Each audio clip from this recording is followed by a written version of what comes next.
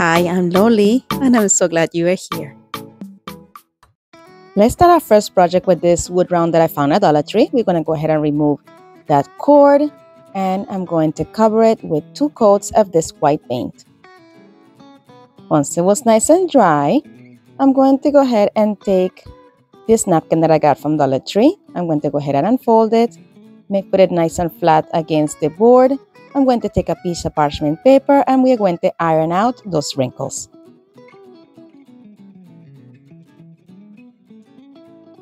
Then we're going to remove that off the board and I'm going to take some Mod Podge and completely cover the front surface of the wood round.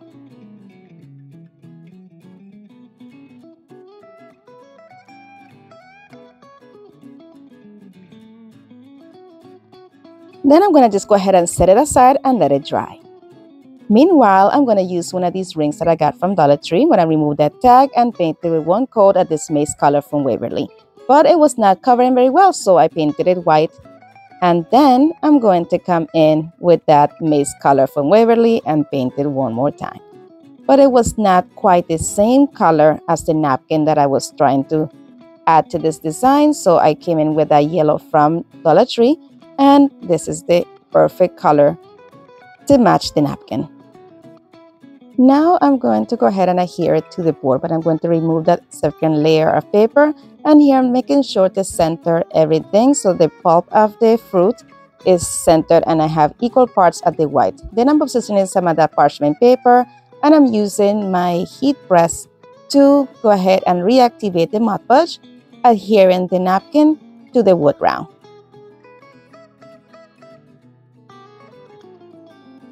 Now, using a file, I'm going to go ahead and remove the excess paper from all the edges. In this step, I'm making sure to go only in the downward motion to avoid any tearing of the napkin. Now, nice and easy, lemon squeezy, pun intended. Look how cute that's turning out. So I'm going to just take a skewer and go ahead and punch out the holes that the wood round had. And this is what it's looking like so far. Now I'm going to take that cord that came with the wood round. I'm going to add a little bit of hot glue to the edge. And I'm going to just turn it around a couple times to create a nice stiff edge so I'm able to easily thread these beads to the hanger. I'm using these beads that came from a package during Easter. And I'm using 1 yellow, 1 green, and 1 white. And then I'm going to go ahead and tie this right back into my wood round, making sure to keep the knot towards the top. And then once I knot that piece, I'm going to go ahead and thread the edge or the tail into the bead to avoid having to cut it and making this look nice and seamless. As I'm attaching the other end of the cord, I'm making sure not to make it too tight so I have a nice play between the beads so I'm able to move them freely. But I'm also making sure that that knot is close to the board. And I add a little bit of hot glue to the end of the jute cord and tuck it right into the bead so it will be nice and seamless. Now it's time to attach the circle that we painted before. I'm going to use a combination of gel super glue and hot glue to do that. And I'm going to make sure that this round is nice and centered so I have the most equal amount of white in the borders of the orange. Now I'm going to embellish it with these sticks that I got from Dollar Tree last year. I'm just going to remove the tags and I'm going to curve the stems as you see right there and then attach it to the top section of the wood round using some hot glue. Now I'm taking some of this ribbon that I got from Dollar Tree and I'm going to create a double loop bow. As you see there, I'm just zigzagging the ribbon in opposite directions until I end up with 2 loops on each side and a tail on each side as well. Then I'm going to just go ahead and scrunch it up in the middle. And I'm going to use a piece of beaded garland that I got from Dollar Tree to tie the bow into place.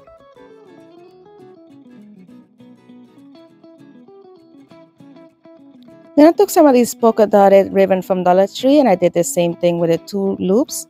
And I was going to scrunch it in the middle and add it on top of the green bow and use the same piece of beaded garland to tie it in place. And I'm going to use the remainder of the beaded garland as tails to this bow. The one side of the beaded garland had only 1 little bit berries on there, so I'm just going to go ahead and trim off the excess of one side, and I'm going to use one of the beads that are at the end there, and I'm going to attach it to the other side of the beaded garland using some hot glue, and I'm just wrapping some of the tape over it as well. It just adds some symmetry to the bow. Now that I'm happy with the bow, I'm going to go ahead and just add some hot glue to the back and attach it at the center of the two picks. And I forgot to dovetail my ends, so I'm going to go ahead and dovetail the ends of each one at the ribbons, as you see right here. I'm just going to go ahead and fold it in half and cut a triangle upwards, and I repeated this with all 4 of the tails of my bow. And it was missing a little something, so I'm going to take this package of words from Dollar Tree, and I'm going to go ahead and use some gel super glue and some hot glue and attach the word welcome from this package to the middle of my wood round.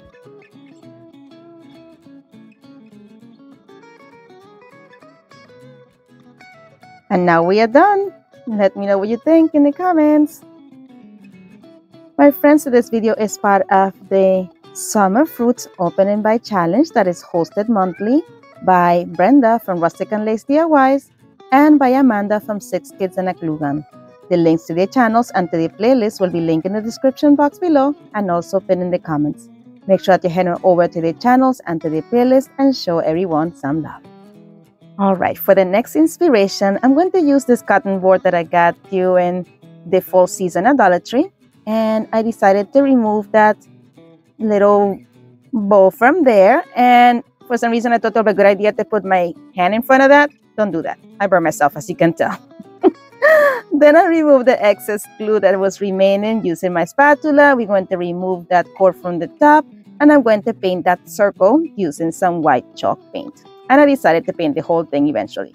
Then I'm going to take that yellow color, maize color from Waverly, and I'm going to go ahead and paint the outside section of the cotton board. And then I decided it was a little bit too bland, so I'm coming in with this brighter yellow from Dollar Tree, and I'm just doing 2 coats of it on top of that yellow. And look how much brighter it is. Then I'm going to make it dry and add some Mod Podge to that white portion of the cotton board, and I'm going to let it dry. While that is drying, I'm going to take some of these napkins that I got from Dollar Tree.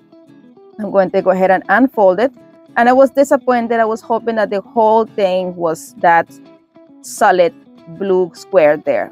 So here I went with plan B, and I'm using some water on a small paintbrush to go ahead and outline all the little flowers and lemons that I would like to add to the center here. And I just find that this is the easiest way to have, like, you know, an irregular border, and it's a little bit easier for you to do decoupage this way because the edges are a little bit less noticeable when it's not like a straight line if I just want to just fussy cut it. So once I knew exactly where I wanted to put it, I'm just going to be playing with the placement right there, and I'm going to remove some of those blue edges because I wanted everything to be nice and rounded, and so it will look very natural on that circle. So once I remove the excess little pieces of white also the napkin had, adding again a little bit of water on the edges using a small paintbrush, I'm going to add that paper or that napkin right there to the edge of my cotton board.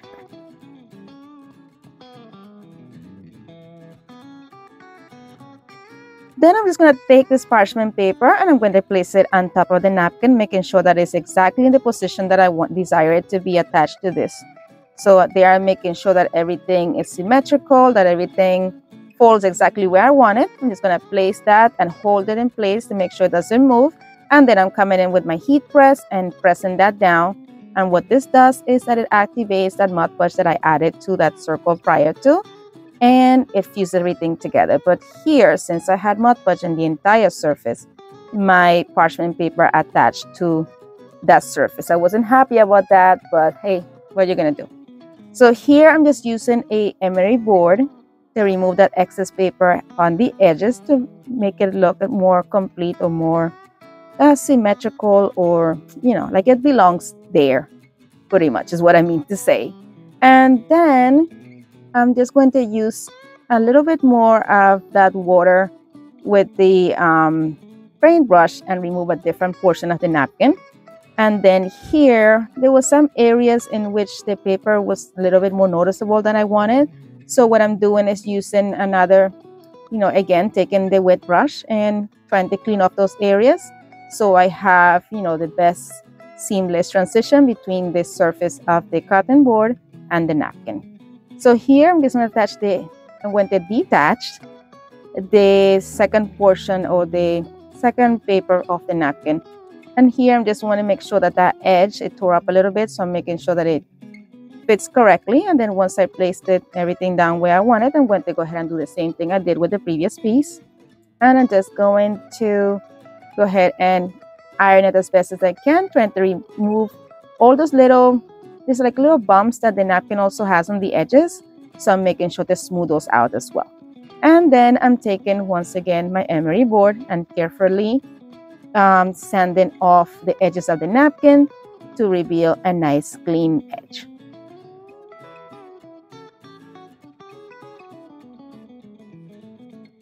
And this is turning out so cute so far. So now we need to embellish this a little bit. So I'm coming in with some more paint in a small brush, white paint, and touching off any areas in which the Mod Podge lift up and left like discoloration. So I'm just making sure that's nice and clean. And once that dried, I went ahead and covered the entire surface with Mod Podge once again to go ahead and protect that napkin. Now here you can see how I'm adding some greeneries, these little adds and pieces that I had from other DIYs, and then I made a little bow and attached it right there where they all united. But I'm not done yet. It looks cute, but I'm not done yet. I need a little bit more. So I decided to take some of that jute cord that came with the cotton board and went to add a combination of 2 green beads and 1 yellow bead just to give it a little accent at the top. And I knotted the jute cord in 1 little loop at the top and then threaded the rest of the beads and then left the other piece at the end there undone, and we are going to tie it right back into the hole where it was before.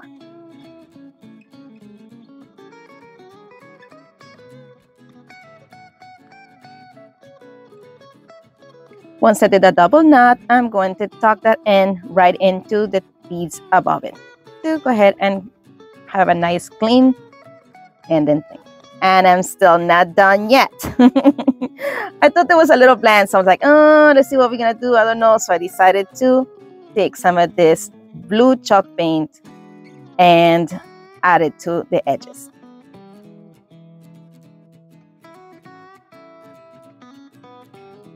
And it's turning out so cute, but I'm still not done. I'm going to take this home sign that I got from Dollar Tree and I'm going to glue it to the center using some hot glue.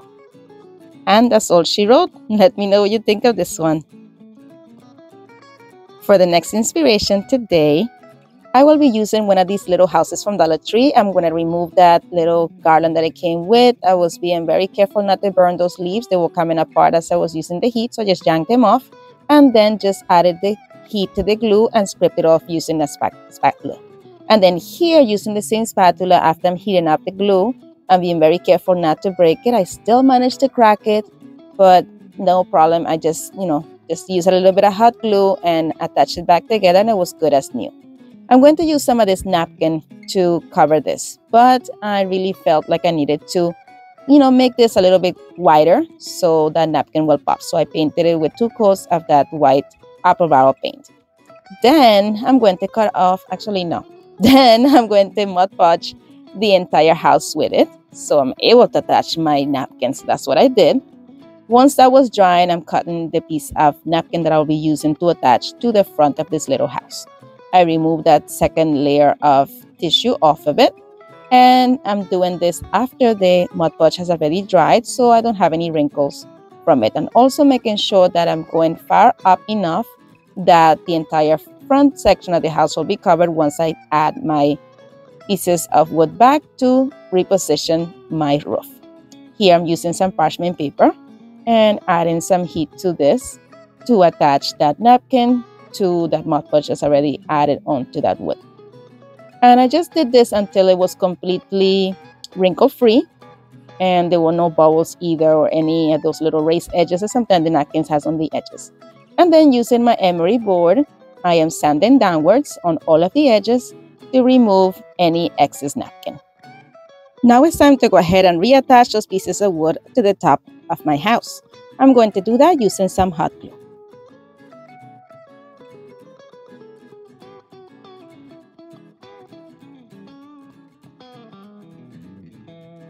Then I'm taking some of this ribbon that I got from Carolina Pottery, and I'm going to cut off a section that is big enough to go wrap around the back of this as well.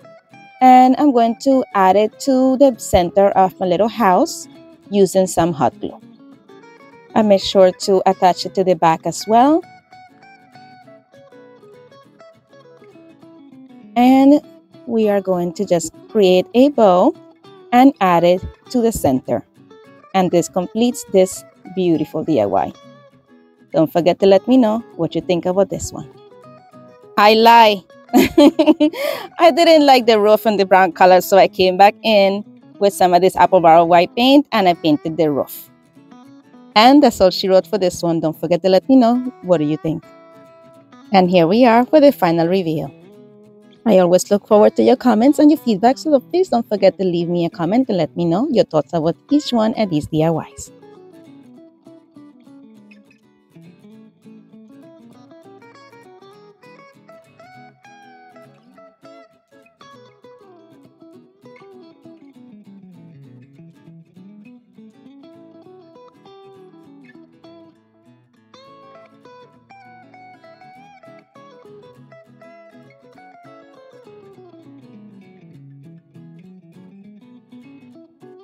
I want to take a quick moment to say thank you to my subscribers for subscribing, commenting, liking, sharing.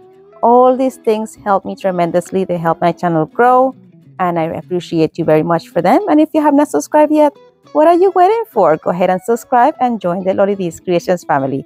It is free and it means the world to me. My friends, as always, thank you so much for watching. Be blessed, be a blessing, and craft responsibly. And if you would like to follow me on social media, here are my social media links. And don't forget to visit my friends in the playlist. If you would like to watch some more of my videos, here's a suggestion, and you are more than welcome to binge away with this playlist as well.